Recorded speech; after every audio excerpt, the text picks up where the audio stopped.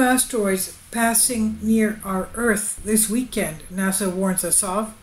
This is on Sputnik News just now. These two celestial bodies will be closest to Earth Friday and Saturday, U.S. Eastern Daylight Time, U.S. Space Agency revealed. Two large chunks of space rock to be passing very close to Earth this weekend. Starting Friday night, the two asteroids are named 2010 C01 and 2000 QW7.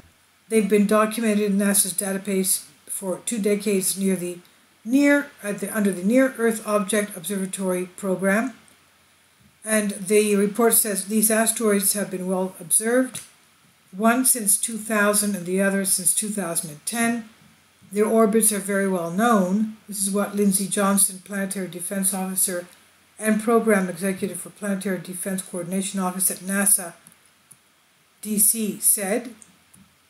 A massive asteroid almost 2 times the size of the Empire State Building on track to pass Earth today, September 14. NASA says, don't panic, it's expected to miss us by 3.3 million miles. Well, that doesn't say much to me because, a couple of days ago, actually, the asteroid was passing beyond the moon, July 25th, but a couple of days ago, they told us that it careened and smashed into the Caribbean Sea by an effect called the Yarkovsky effect. They didn't expect it to careen into Earth, but it did. Instead of passing on the trajectory they thought it would have, passing safely beyond the moon into space, into oblivion. It came and hit us at the Caribbean Sea, calling it the Yarkovsky effect.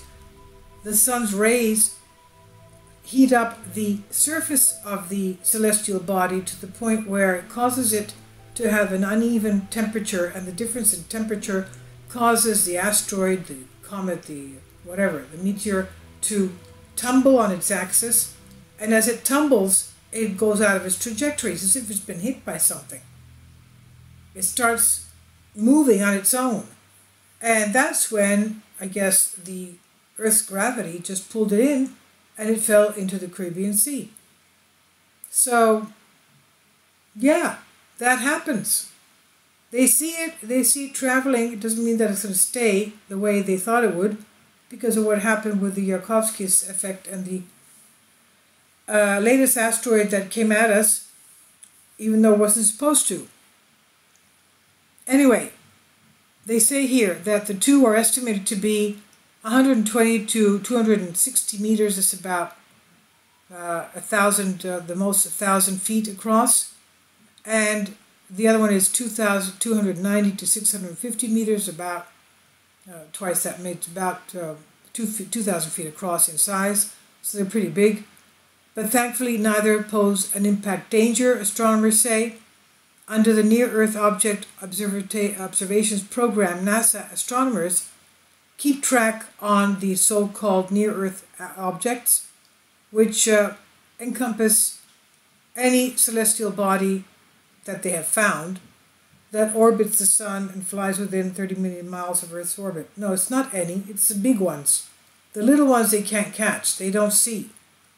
And actually, from one of my videos just a few videos ago, one of the recent observations, new discoveries, the Oumuamua-like interstellar object has actually been found by an amateur astronomer. And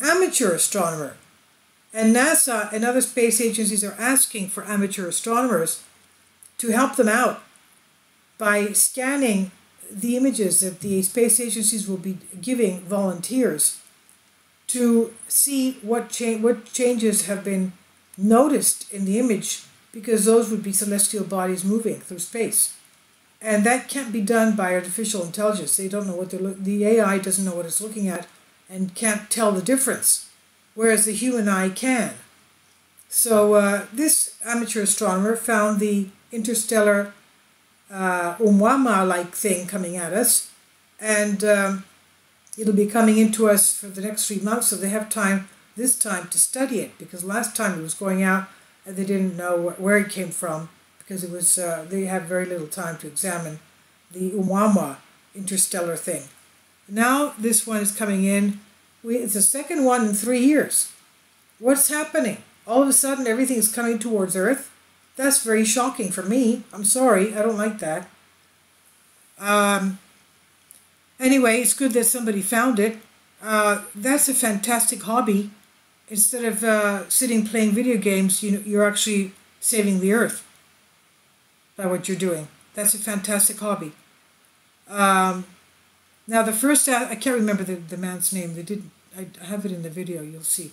Now it says here, under the Near-Earth Object Observation Program, NASA astronomers keep tabs on these so-called near-Earth objects, encompassing any celestial body. No, that's not the big ones. Okay, the first asteroid, 2010 C01, will make its closest approach 30th of December at night. The second one will be EDT 7:45 p.m. So that's not there yet today, September 14. According to NASA, and during their pass, they will be about 14 lunar distances from Earth, roughly 3.5 million miles away. So that's good. That's a safe distance away, hopefully. Johnson said both these asteroids are passing at about 14 lunar distances from Earth, or about 3.5 million miles away. But small asteroids pass by Earth this close all the time, he says. Now, I will make a separate video on the interstellar object that the amateur astronomer Borisov, I think. Borisov, yes, the interstellar object on that from Space Weather. But we've recently had, according to NASA all-sky cameras, scanning the skies above the United States for meteoric fireballs. It's an automated software maintained by NASA's Meteoroid Environment Office, calculating the fireball's orbits, velocity, penetration depths into Earth's atmosphere, and other things. And these are daily results coming in on Space Weather. Yesterday, September 13, the network reported 23 fireballs. As you can see, they're all coming to Earth. Why is that? In the diagram of the inner solar system, all of the fireballs intersect at a single point, and that is Earth. That's a very strange thing. Why is that? The orbits are color-coded. The velocity from slow is red to fast, which is blue, as you can see. And then they have, I'll leave a link below, of course, a near-Earth asteroids listing. Potentially hazardous asteroids, PHAs, are space rocks larger than about 300 feet across that can come closer to Earth than 0.05 AU. None of the known PHAs is on a collision course with our planet, although astronomers are finding new ones all the time. There's been an uptick today, September 14th. There were 2,015 potentially hazardous asteroids, as opposed to 1,800, 1,900 a couple of days ago. 2015.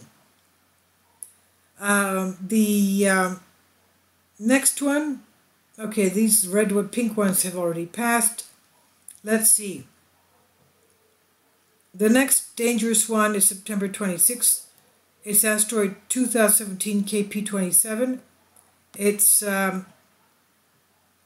lunar to 4.2 lunar distances away, and velocity is 4.7 kilometers per second.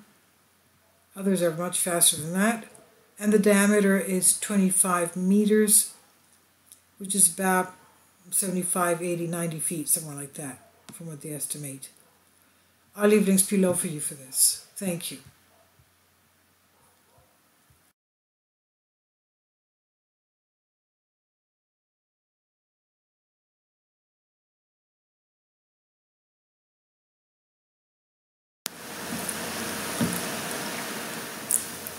If you'd like to join me on my Patreon account, you will hear content not covered by mainstream media. These riveting stories will be based on my research, and I will state my opinions and give my personal insight on diverse and controversial subjects and world events. events not covered by mainstream media, and not supported by YouTube guidelines. So whatever I have on my Patreon, most of those will not be on my YouTube channel. Please consider becoming a member today. More of the most significant and important videos will be on my Patreon channel.